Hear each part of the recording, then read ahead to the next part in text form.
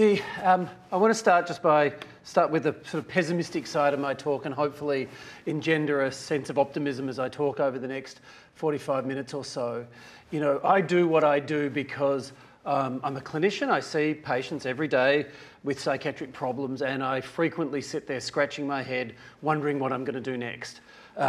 Because of the nature of my practice, I tend to get referred patients who have tried lots of treatments, and pretty much by the time they get to me, we're often sitting there wondering what we're going to do next. And this is really a problem across psychiatry and across most mental health conditions, because although we're putting a lot of fantastic and absolutely deserved and necessary efforts into the early identification of mental health problems, developing mental health services, what we really fundamentally lack is a broad spectrum of effective treatments for most mental health conditions. And depression's a great example of this. We all know how common depression is. We've started a great national conversation about depression in recent years. We are seeing patients much earlier on. But in no way is there any evidence yet that has fundamentally changed one of the basic problems with treating depression, which is that at least a third of the patients we treat don't get better with the various treatments that we have. And once you've tried a couple of medications, you don't really get much further. And disorders like PTSD, anxiety disorders, obsessive compulsive disorders are all really very much in the same bag. This is some data analysed in depression from the STAR-D study. This was a big American study where they gave a couple of thousand patients an antidepressant. If they failed that antidepressant, they got a second line of treatment, a third line of treatment, and a fourth line of treatment. And on the left-hand side, it just shows the remission rate, so how likely you were to get better with your first drug, your second drug, your third, and your fourth. And, you know, it's not great. It's 36% the first time, and it diminishes pretty rapidly. But if you actually look at the column on the right, this is what really frightens me. This is the likelihood that that patient will be well in 2 years' time.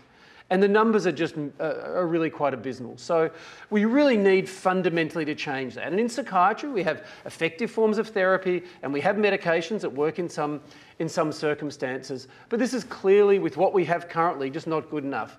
And my career and the career of many of the people I work with is dedicated to saying, well, if these things aren't good enough, what can we add to this therapeutic armamentarium to try to ensure that our patients have better options going into the future? And so our focus is really on what we call novel forms of brain stimulation. And there are lots of these. I'm going to spend most of the time today talking about transcranial magnetic stimulation, but there are about 15 forms of brain stimulation at some form of evaluation currently. So TMS has really led the vanguard as a new and novel treatment for mental health conditions. So I'm going to spend most of my time talking about that today and talk about it in the context of depression, which is where most of the work has been done to date, and also talk a little bit towards the end about its potential use for post-traumatic stress disorder.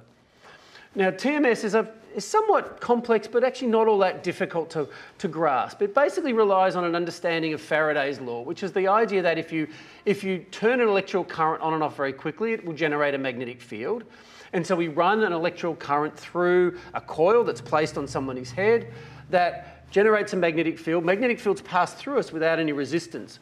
And if you apply a magnetic field to something that conducts electricity, it will induce a current if it's strong enough. So you basically go from electricity to magnetic field and back to electricity, and you get the electricity out into the brain without actually having to apply an electrical current to the brain. And depending on the shape of the coil, you can determine the field, the magnetic field shape. And if we actually put two round coils together, as you can see on the right-hand side of the slide, you get this sort of pointed magnetic field that will penetrate a couple of centimetres into the brain. And if you drive the electrical field initially with enough current, you can actually generate a strong enough current in the brain that will make nerve cells fire. Because if we make a big bunch of thousands or probably millions of nerve cells fire multiple times, and during a course of treatment we might provide 60 or 80,000 stimulations, we change the characteristics of those nerve cells. Locally, we make the brain more or less excitable depending on how we stimulate. But those nerves, particularly when we target the frontal areas of the brain, they project throughout the brain and you get a flow-on effect. You activate distal regions in the brain and you change what we call network connectivity. You change the ability of the frontal area of the brain really to regulate other parts of the brain that are involved in things like emotional regulation. So when we do this in depression, what does it kind of look like from a practical perspective? Well, patients come in, they sit in a chair, this coil's placed on their head, they're there for somewhere between usually half an hour or 45 minutes a day. It's usually extremely well tolerated and quite benign. There are some side effects and some patients find it uncomfortable, but in terms of dropout rates, the dropout rates we see with TMS are in low single figures compared to if I put somebody on a new antidepressant medication, probably 15 or 20% of patients are not going to tolerate that. And they do that over a period of 4 to 6 weeks, usually in a standard course of treatment. And so does that work is obviously the critical question. And the answer clearly in 2019 is that absolutely yes, it does. This is something that's been subjected to research now for over 20 years. We have over 50 randomised controlled trials. We probably have more, or we actually do have more studies supporting the use of rTMS in the treatment of depression than we do for any other biomedical treatment in psychiatry where the studies have not been supported by the pharmaceutical industry. Of the literature supporting TMS, there are 1 or 2 industry-sponsored studies, but the vast majority of the research has been conducted by independent researchers sponsored by government agencies rather than by kind of an industry like would support, say, for example, new antidepressant medications. So there's a very robust literature supporting the acute antidepressant efficacy. There are still some issues we have to deal with about what we know about longer-term changes, but certainly there's really no doubt about what happens when you give a patient a course of treatment, and we'll talk a little bit about that. This will come sort of in relevance a little bit later on, but not all TMS is the same. There are various ways that these pulses can be applied to the brain. And we know in depression there's level 1 evidence, so multiple clinical trials supported by positive meta-analyses, that there are at least 3 and probably 4 different ways you can successfully apply TMS.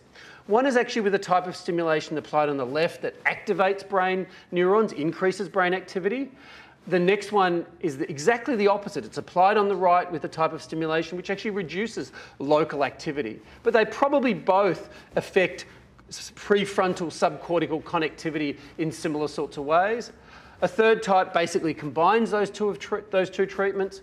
And a fourth type, which is not yet in Australia, involves a very different sort of TMS coil that allows us to get stimulation into deeper brain regions.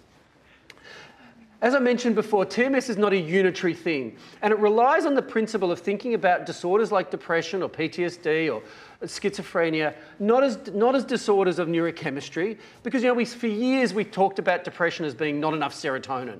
Now, we just know that was blatantly wrong. It was a nice, simple inference from what certain medications did, but it just wasn't true. We know that disorders like, most if not all of the disorders that we see in psychiatry are disorders of complex brain networks. They involve multiple areas of the brain. And this is just a brief kind of expression of areas of the brain that are abnormally active in patients with depression.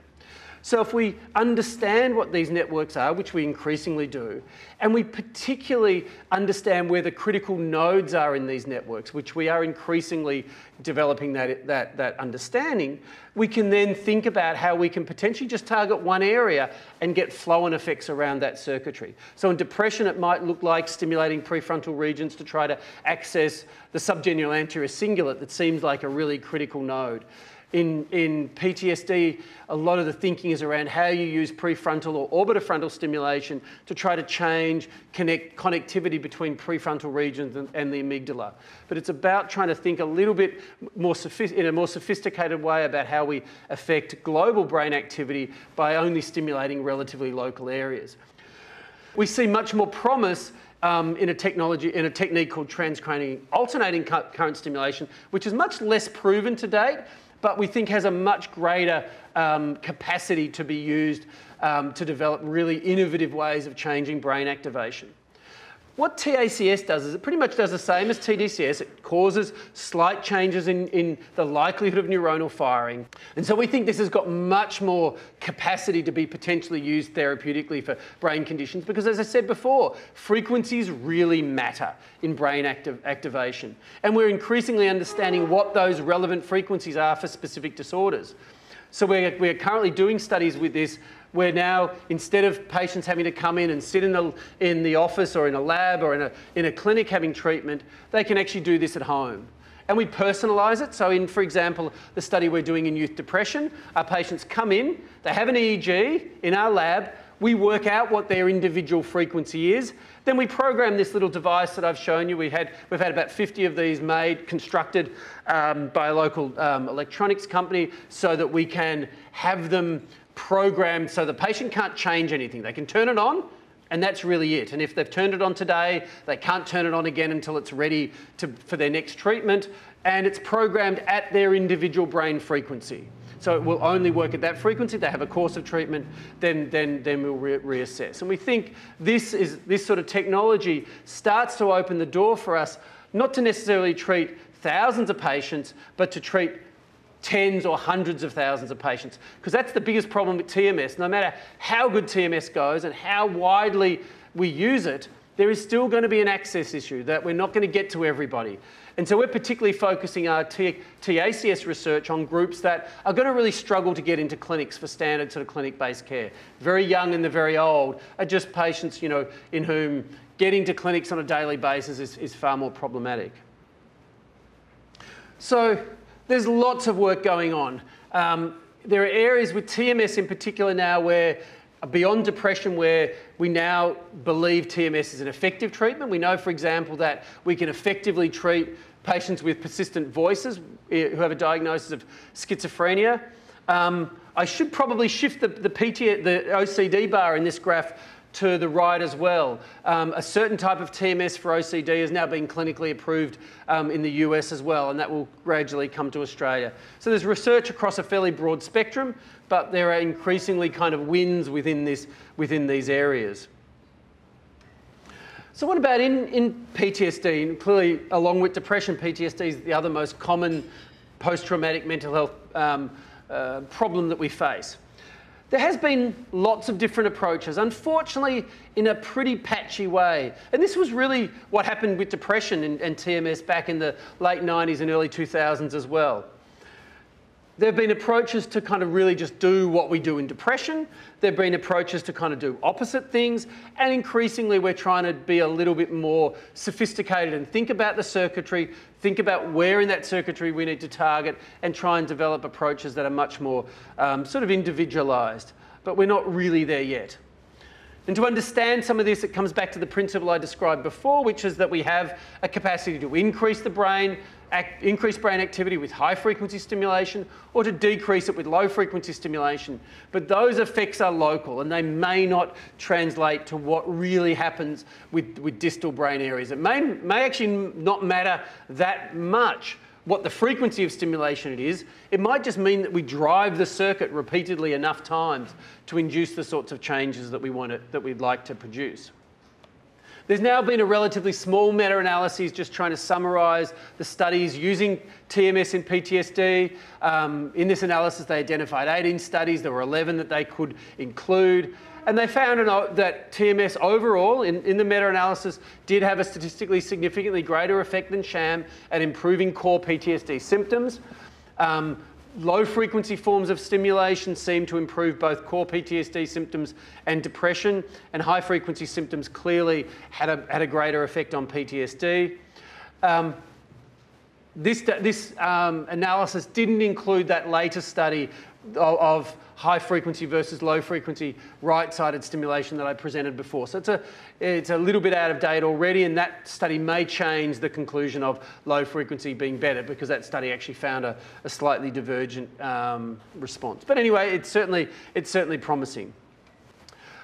So in summary, TMS in depression is clearly an effective, safe, very well-tolerated treatment, and one that we need to get out to more patients because there really is a pressing clinical need, and we're working very hard both at a funding at a government level and at a clinic level to try to find models that allow patients to get access to treatment. If you have to travel into the Sydney CBD, I actually don't know the suburbs of Sydney very well, but I know Parramatta, is that an outer suburb, somewhere a long way away?